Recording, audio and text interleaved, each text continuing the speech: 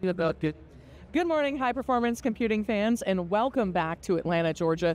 We're here kicking off day 2 of our 3 days of coverage of Supercomputing 2024 here for theCUBE. My name's Savannah Peterson. So excited for this next panel with these fabulous guests, Jess, Geeta, and Jonathan.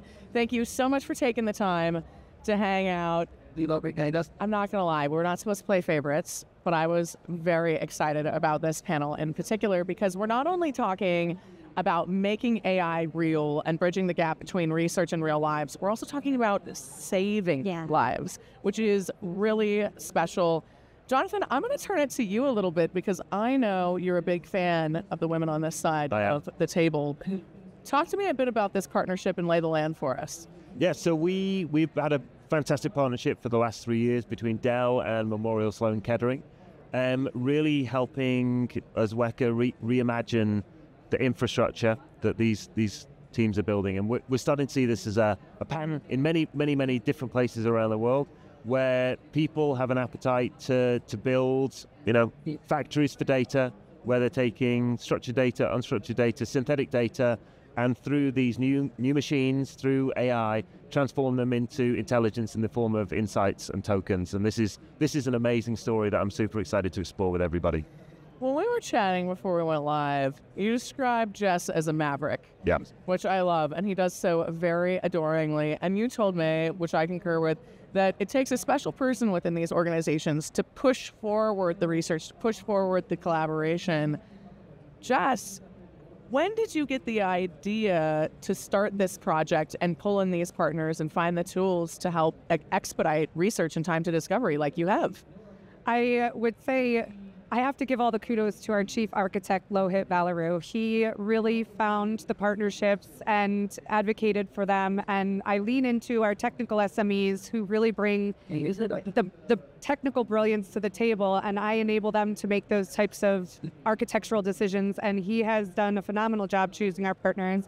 As just yesterday, we were announced number 4 on the IO 500 in partnership with Dell and WEKA. So that's really exciting news. That's a big deal. For sure.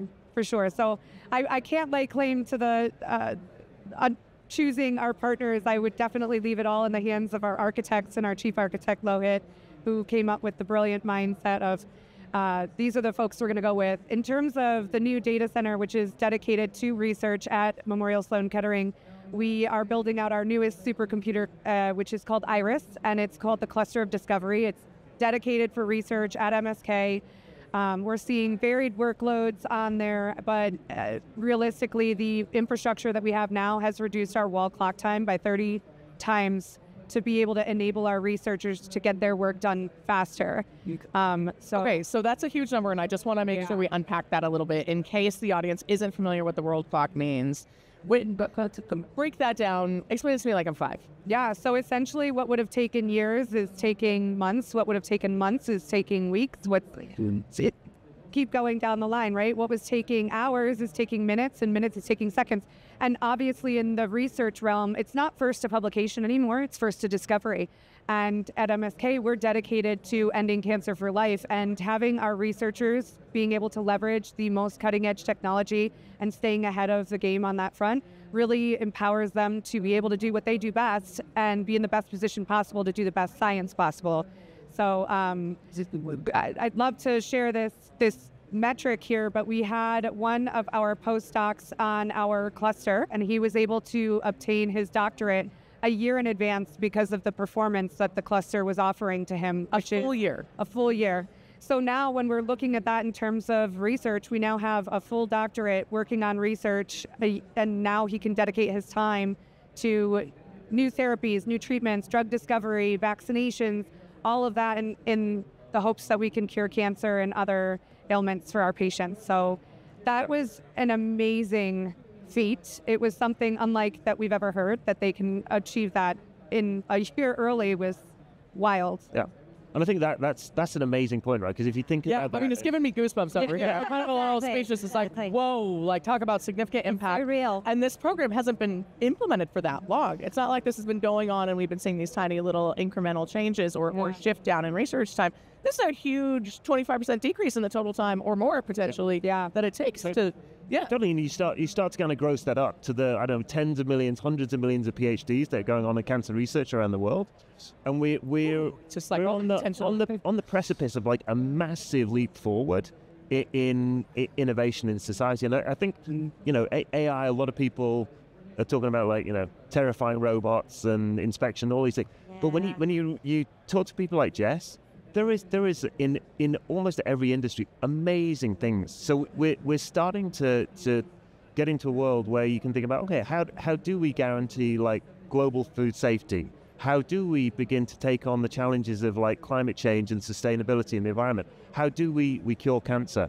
That's all going to be done through people like Jess and through projects using artificial intelligence. Yeah, and leveraging partners like Dell. Yeah. This has got to be a magical one for you to be involved with. It's huge. Just actually, I mean, meeting Jess in the flesh, she brings this energy, and I think exactly as Jonathan's saying, she pushed it forward, and I think it takes good people to try and do good things. And this is so personal. I mean, I also feel the goosebumps. It's just, as human beings, we're all affected by things like this, and what you and the team have done, Jess, is phenomenal. I mean, for Dell, human progress is a big part of how we think about our portfolio, building out the right infrastructure, really trying to support our partners in getting to these kinds of groundbreaking, outcomes, PhDs, and just the research. So I think the personal element is what does it for me, and it's so well aligned to our priorities. And when it comes to fruition and you kind of see that outcome where it all comes together, it's a little bit magical. You know, it's like the play came together and it's like, wow, okay, totally. That's where it is. I think I'm just going to have goosebumps the whole second. I just have realized I can't control that, which is great. Which is crazy. Which is magical, but I love what you just said, Geeta. It's so personal. And sometimes the broader conversation around AI and even high-performance computing can be very sterile, robotic, GPU-driven. We're talking about specs, which not that isn't interesting and not that that's not powering these huge clusters and powering Iris, but on the flip side, none of this matters if it's not changing lives and making the world better for all of us. So, sorry, nerd fam, but that's just the reality. Let's talk a little bit more about the specific types of research that are possible on this. We're talking about billions of data points, potentially, millions and billions of data points that you have to connect. What types of projects are folks using Iris for? Or are these research using Iris for? Yeah, so we have varied workloads from integrative genomics, computational biology, computational oncologists, radiologists, pathologists, and one of the really great use cases that we've seen on Iris thus far is we have a basic science lab that is working to identify metastasized cancers and where they may have started. And that's scaling all the way up to sharing that information with the clinicians to say, this may be a starting point for the cancer. And that helps them with their treatment plans for those patients. And I think one of the things about the groundbreaking work that's being done is, I don't know that I've met someone that hasn't been indirectly or directly affected by cancer. So it's oftentimes a mission that many of us hold dear, and we want to push across the finish line to ultimately find those cures. But what they're doing on the cluster is unheard of. The things that they're able to accomplish in less time, which really does truly mean for our patients, they're getting the best care possible that they could. Yeah, that's it's really exciting. Special. The AI workload investment for MSK. It makes so much sense. We were chatting before we went live. AI isn't going to replace anyone in healthcare. No, it's only going to make their jobs better, more personalized. I would assume patient care will be better. Yeah, hopefully, folks in the hospital for less time. What do you say when you encounter a doomer? Because you were kind of alluding to it, Jonathan. When someone's worried about what AI might do in these industries, particularly where life is at stake, what's your answer to that myth of doubt, I should say?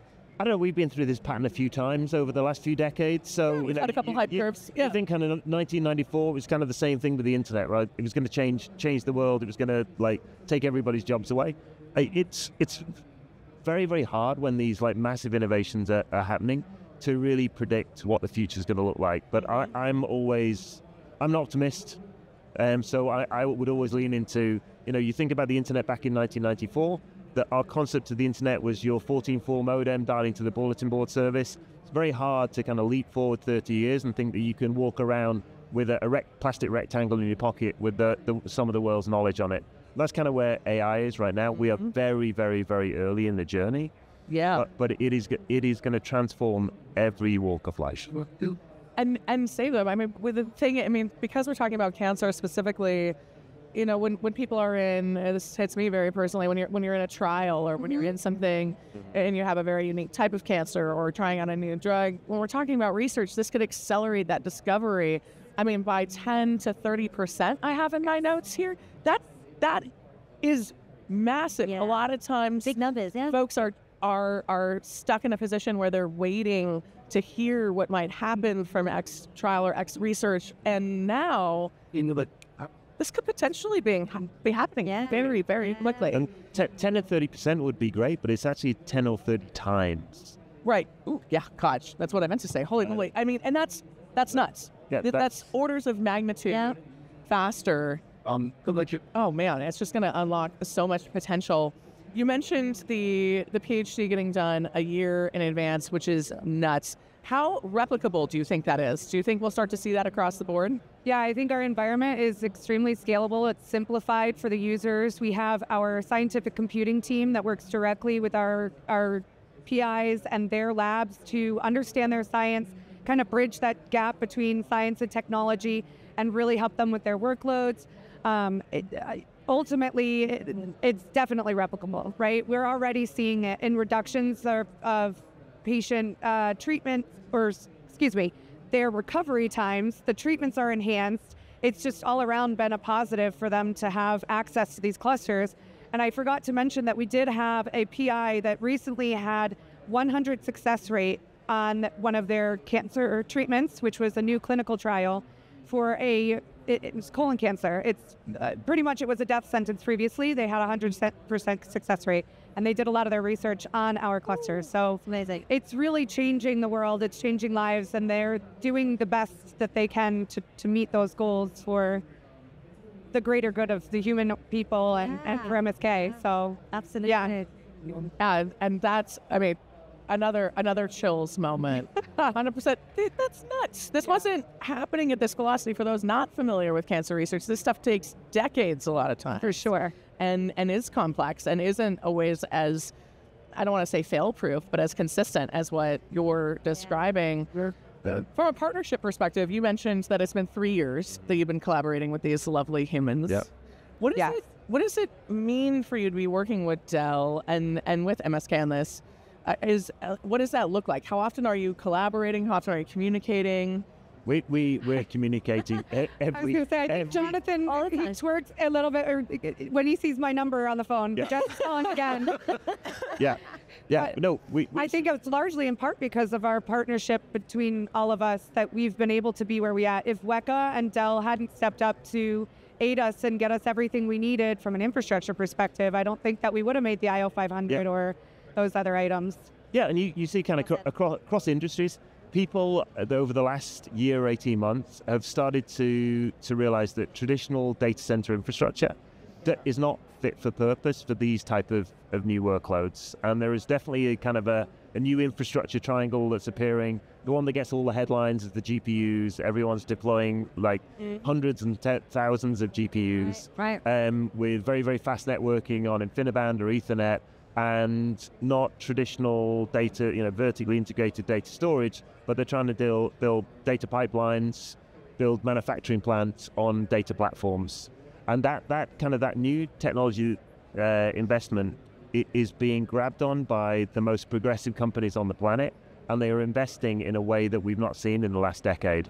I think this year, Meta are investing $35 billion in new infrastructure. Microsoft recently announcing $50 billion in new infrastructure. Yeah, these are some serious figures. These are we have never seen data center investment like this. So you think this is here to stay? You think we're going to see a total makeover and transformation of the data center? I think there is going to be the world before 2023 and the world after 2023, and the types of data centers that are being built are very, very different. Yeah, agreed. I was just going to ask you if you were saying the same thing. I think even what Jonathan was saying, like there's these markings in timelines that say like there's a significant shift, like the world changes a little bit. And I think this is another one of those times. Do I think we've seen it all? No, I think we're all learning. And the comment on how often do you talk? There's so much happening. Like this event has been amazing. I'm learning something every minute. Like you turn around and there's like a nucleus of information. It's like, okay, and all these other pennies drop that, or that with that, and that's how you bring it back to solving real world problems. And I think that's the beauty of this timing, that we're all looking to leverage this new technology, but it's driving, and this is what really does it for me, it's driving it for humans, like whether it's sustainability or the environment or healthcare. Ultimately, we're just making the world a better place, and I think that is how the technology should be. I mean, that's my personal perception, that technology is not here to take over the world, it's there to make the world a better place, and how you use it and how you partner is where that special sauce comes in. So I agree, like I think everything Jonathan and Jess are saying, I'm nodding over here because I'm like, perfectly said, like that's exactly what's happening. And you're touching on exactly the energy for folks who aren't here in the room with the three lovely humans next to me. It's really about the collaboration. And I think, I mean, we've all been in technology. We're talking about different hype curves and different trends that we've seen. I haven't seen a era in tech where we're this collaborative on actually delivering true value. I mean, of course, there's still competition in the market. We're not going to pretend like that doesn't exist. But on the flip side, I mean, even the three of you sitting on this stage, the goal here is to build things that are better for our better future, not just a better stack or a better data center. There's this overarching how it's going to actually change our lives, because AI and HPC at this stage is an incredibly expensive investment. So it's exciting. Oh my gosh. Okay. So I have one more question for you all, because that time just flew by. We could talk all day. When we have you on this stage at Supercomputing next year, because this was obviously great, we're going to need an update. What do you hope to be able to say then that you can't yet say today? IO 500 number 3. Okay. We're gonna keep moving up that ladder. Love that. Oh yeah. No hesitation from Jess on that one. Absolutely. Yeah. What about you, Geeta? For me, it's just more wins, exactly as Jess is describing. It's examples of where we're seeing technology used at its best, partnerships where technologies come together with the right mix that actually say, you know what, like I always think, how do I explain to my kids what I do? And I want to tell them these stories. Like all of the benchmarks, I love them, don't get me wrong, I'm a technologist at heart, but when I can make it real and when it becomes personal and we're able to have conversations, looking each other in the eye and saying, we're collectively, and I think this is the partnership comment that you're making. Yeah. The reason it's so easy to align is because we've all got a common goal. And then it becomes easy to say, well, I've got this piece, you've got that piece, and we're building the jigsaw puzzle. You know, so I think that's my goal. I just want to see more success stories, more examples, more real life value around all the technology that we're collectively building. Absolutely. How old are your kids? I have a 14-year-old and an 11-year-old. You can go ahead and give them a shout out right now. Yeah, I will. So Amber, Veda, Mummy over here, I will see you on Thursday night. Wait, I also have to do mine. I have a 6 and a 3-year-old, so Braden and Parker. Good to see you. Love you. Now I'm curious, actually, just sitting there for a second. Don't worry, Jonathan, I won't leave you out here. That's all right. How do you describe what you do to them now so we can compare next time? A lot of this. So over the years, as they've grown up, my kids are a little bit older, they've started to ask more of those pointed questions of, okay, that's great, you do this, but like, what does that mean? What does that mean? And we have, my girls are at that sort of emotional age where they want to talk a lot and they have a lot of lots of questions. So a lot of our evenings with very deep rooted questions. And I just keep it really honest with them. You know, they see their grandparents aging, they see illness in the family, they see, I've had surgery. I mean, you know, they see it. And day in, day out, I try and kind of remind them that actually this is real life. You know, my husband's in robotics. And again, we try and make it real for them all the time. And I just want them to be good citizens of the world. I mean, if I've done my job right, one day they will give back to the world and be good citizens. And that's my motivation. Oh, that just touched my soul on a whole nother level. Y'all are the nicest ever. I'm loving this. No wonder you wanted them to come up here with you today. Exactly. I see what's going on. How do you talk to your kids about it? Oh, wow. I think they're still at an age where it's just, what is mommy bringing home from the trip that she's going on? So brilliant. I'm on a severe swag hunt after this. Things for that. But, yeah, I've told them, you know, whatever makes them happy, but mommy's only paying for college if it's technology. They don't have to, whatever brings them joy, honestly. But I think they know that I work for a hospital. They're very proud. And my 6-year-old gave me the thumbs up on my outfit for today. So you look great. I'm not surprised. Yeah. The 6-year-old has great taste. It's you, clearly. That's for sure. Jonathan, what about you? What do you hope to be able to say this time next year? So I think that this show has been a great example of the change that we're seeing. So the canaries in the coal mine the last few years have been companies like MSK that have grabbed hold of this technology and done something in a good way. Sometimes different. the canary in the coal mine is not. Is it yes? Yeah. Of the Good early indicators of a sea change.